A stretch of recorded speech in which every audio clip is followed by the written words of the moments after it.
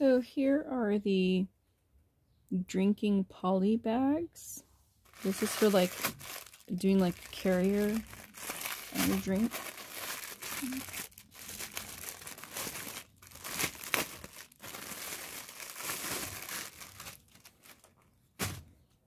Okay, so they're made out of like this perforated plastic.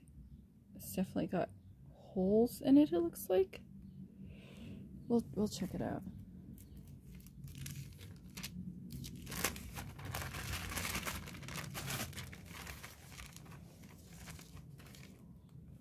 Okay, so it's only yay tall. I thought this was going to be much deeper, I guess. It's okay.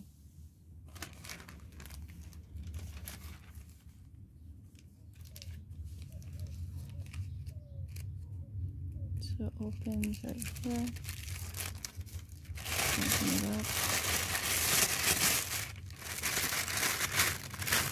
It's got a just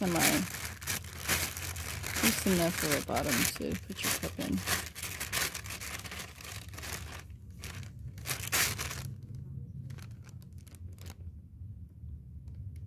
I can't tell. No, just like this now. So it may have like these little texture bubbles, but it's not going to leak if your drink leaks in here. Now, I feel like there's only so much space on the top of that. Let me grab something I have over here.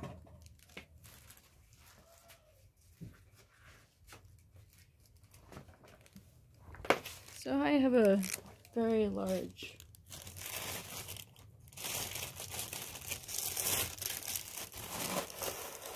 okay, I guess that's not too bad.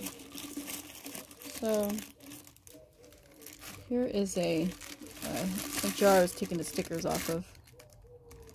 A glass jar. This fits the glass jar. So this is a very, very large glass jar. This is one of those big family-sized ones.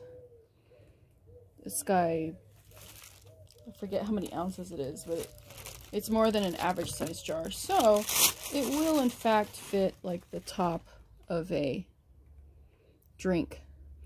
Now it's gonna fit snug in there, and the person's gonna have to get their fingers like around the edges of it, but it'll work.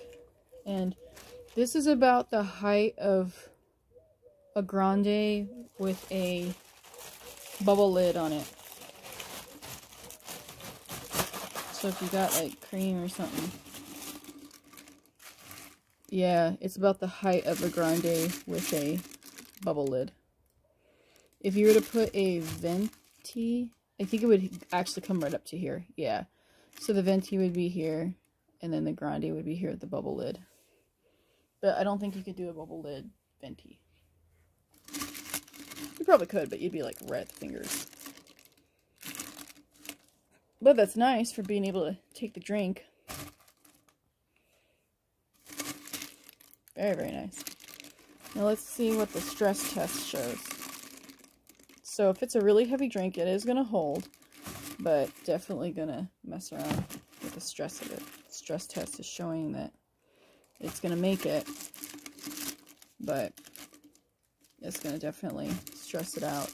Let's see, it's pulling right there on that edge. Let me show you. See? Like that. But I mean, I'm putting extreme test on there, but you know, if you have a drink that's like ultra dense, like a smoothie, it's gonna hold it, but it's gonna be like, alright, what's going on with this bag?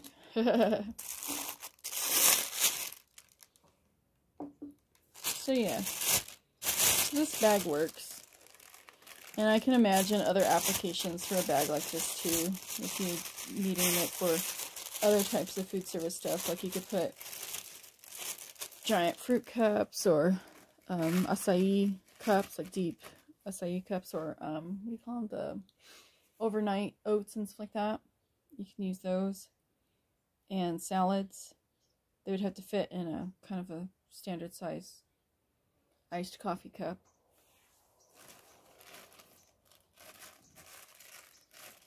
But yeah, they're nice bags. They do the job. They don't seem like anything like ultra special or anything like, ooh, fancy bag. I don't feel like, oh, this is fancy. But it has a, yeah, it's interesting how the texture is like out on this side. So it's grippy, like right here. I guess if somebody was to hold it, they could grip it. Maybe that's the purpose of it. But like this side is slick. And I think the grip is on the inside. Yeah, the grip's on the inside. So it's like, it's interesting how it's a symbol. But on this side, the slippery side, you could put your company sticker, for example. Or like a thank you. Like if you're giving these to somebody, you can say, here's your thank you. And there's their drink, and then you can say thank you in a little note. And that would be super duper cute. But yeah. That's what these are likely going to be used for. Like, putting, like, soup in. Cold soup, grant you. I don't plan to put hot soup, like cold soups, like gazpacho and stuff. But anyway, there you go.